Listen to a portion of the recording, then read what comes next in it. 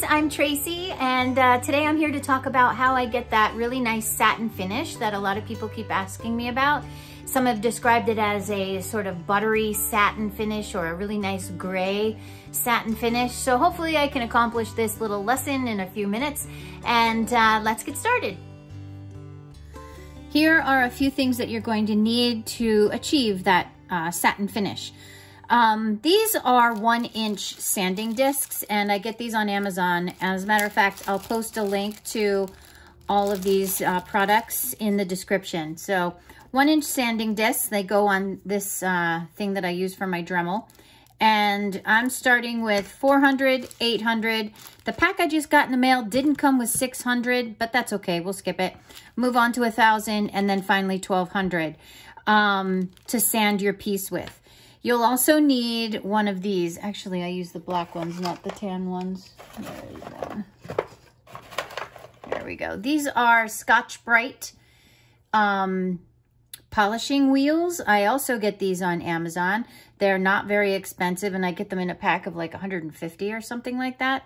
I like the gray ones and the black ones. The red ones and the tan ones work, but they tend to be a little bit coarser, so these are a finer grit. But when I run out of these, I do switch on over to the other colors that are in the box.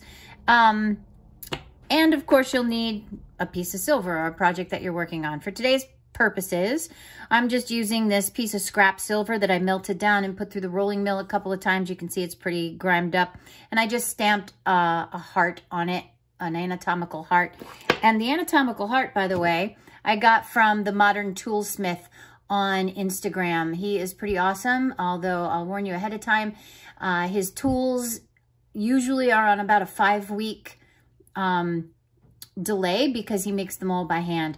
But they are amazing tools, and they are really beautiful tools as well. So there's that. You'll also need baking soda. Some of you in overseas countries might call this sodium bicarbonate right there. But baking soda and Black Max, Midas Black Max, that's what's going to patina our piece. I get this at Rio Grande. And again, I'll post a link to all these products in the description. All right, so I like to just set everything up on a rubber block. I don't know why, just something to rest my hand on as I work. So let's get started. Let me switch up. The 1-inch sanding discs that I was telling you about, they fit into my SR, my Fordham SR, but they can also be used in a Dremel. I used to use a Dremel, but it was really, really fast for me. And I know some people are really talented and really adept with a Dremel, but for me, it was just way too fast. So when I got the SR, it came with the desktop version of this starter, I guess you'd call it. And so you can see you can do it really, really slow or turn it up faster. I never really go much faster than that. It goes all the way up to, I don't know, 5,000 RPMs. I'm not really sure what. But I don't ever go any faster than that. It's just not necessary. So for this, I'll keep it right about there. And bring you back down here. All right. And I really don't spend a whole lot of time on each grit. Maybe a minute on each side with each of the grits of the 1-inch sandpapers. Especially on a Dremel, it goes really fast. Or a Dremel, I keep saying that. On my Flexshaft, it goes really fast. So you can, if you don't have a Dremel or a Flexshaft, you can purchase different grits of sandpaper either at your local hardware store or on Amazon. And what I used to do is like tape them right to my bench and then just get a piece of putty. I think I have one laying around here. A piece of putty right on the bench and go, that'll hold it, give you something to grip on, and then just go back and forth. You can do that in, can't do that with my left hand, figure-8 patterns right on the sandpaper. Maybe 20 or 25 figure-8 patterns, and then flip it over, do the other side. If you don't have a Dremel or a Flexshaft. So that's always another option. And I just scratched up my piece.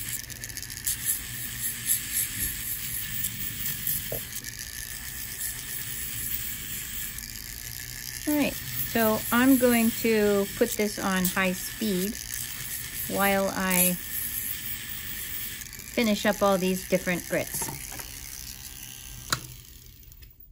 because I don't want to bore you with the finer details.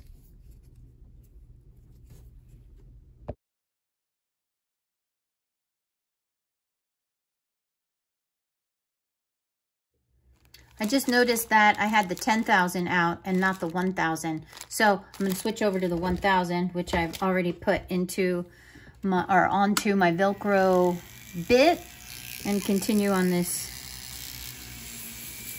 process. So the one thing I didn't point out before is that, look how shiny that's getting, is that I do the edges as well of these through all of the grits. And you may think that a satin finish probably doesn't need to be as shiny, but I do work these pieces pretty much up into the shiniest I can get them, a high polished shine.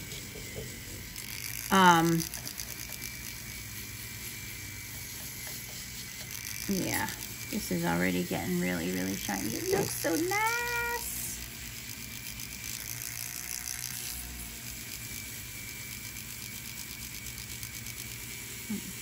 If you notice when you're sanding, you'll notice that the sanding discs make a scratch line of their own.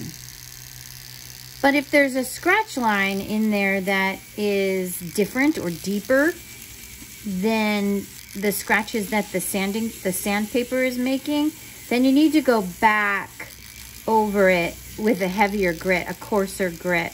It means that you have to kind of file or sand lower into deeper into the piece than the scratch. So as you're getting higher and higher in the grades of grit, and the lower the number, the coarser the grit. If you notice that there's still like deep scratches in there, you probably have to go back a grade or two of sandpaper.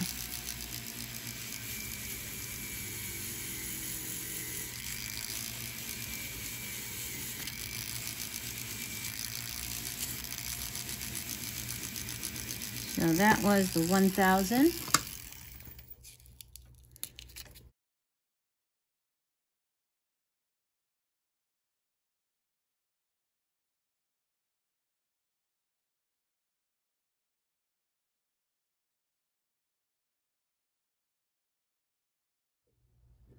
So I ended up going all the way up to about 3,000 on that, on those sanding discs. And this is what I keep them all in. This is a bead organizer for that you can pick up at any craft store. This is 800, and I have those labeled right on the inside of the box, so I know what they are.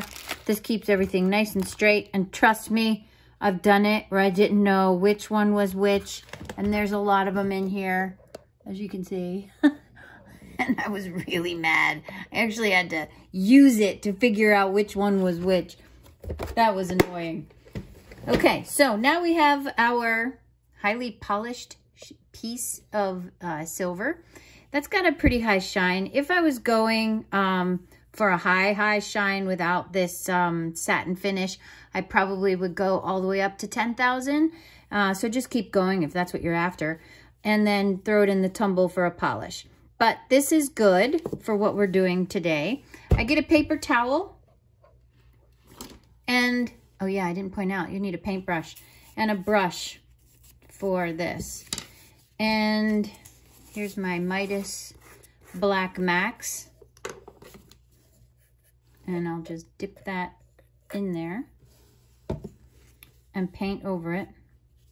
Look how black that gets. If you don't have this nice and clean, if you have fingerprints on it or oils from your hands, you'll notice it be blotchy, and that's just because it's just not clean. Go over it with a sandpaper or take it under the faucet with some dish detergent. And that's good for that side. Wait a little bit more.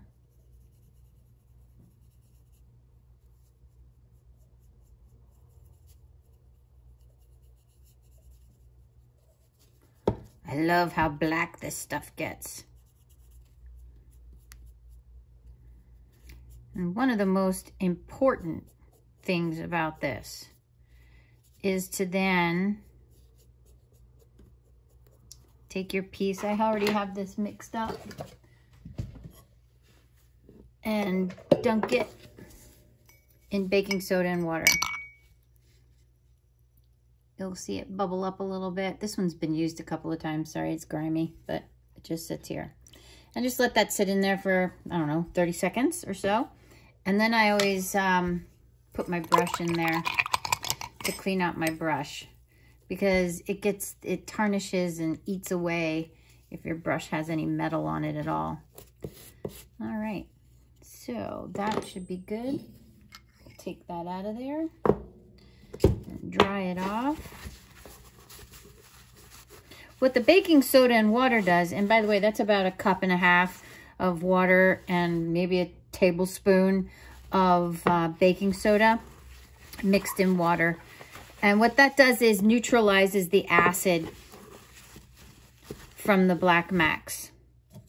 Always put the lid back on as soon as you're done. I haven't used nearly all of that Black Max. I've spilled nearly all of that Black Max. All right, so now we come to the fun part.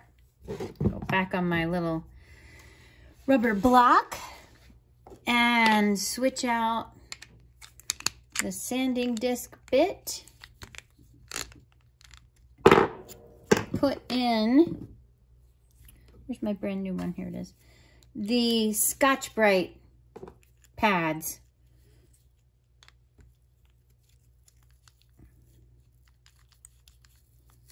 This is the magic of the satin finish. I'll turn my thing on, and I'm just going to go over this. I'm not even going to push on it lightly unless I have to, unless it's not taking off the Black Max. But just let the tool do the work. I'm going to go around, especially if I have something stamped, because these brushes are deep, and they'll take away the low part of your stamped piece. Just going to go over that real light. Not even pressing.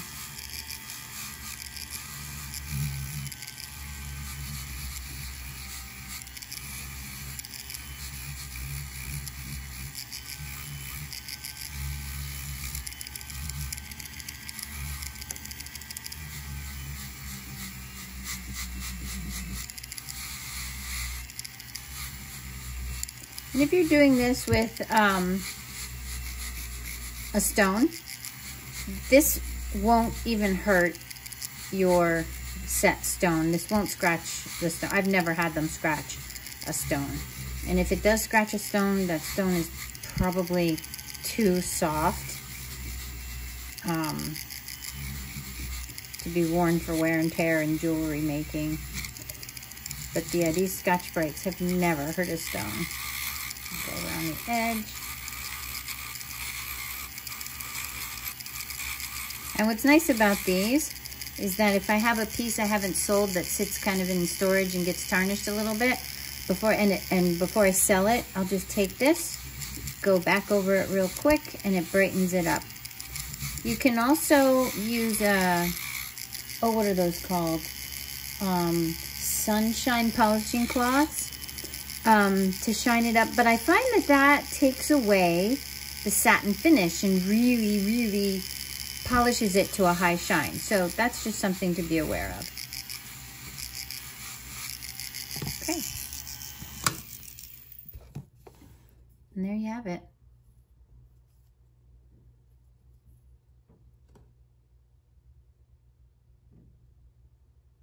Satin finish.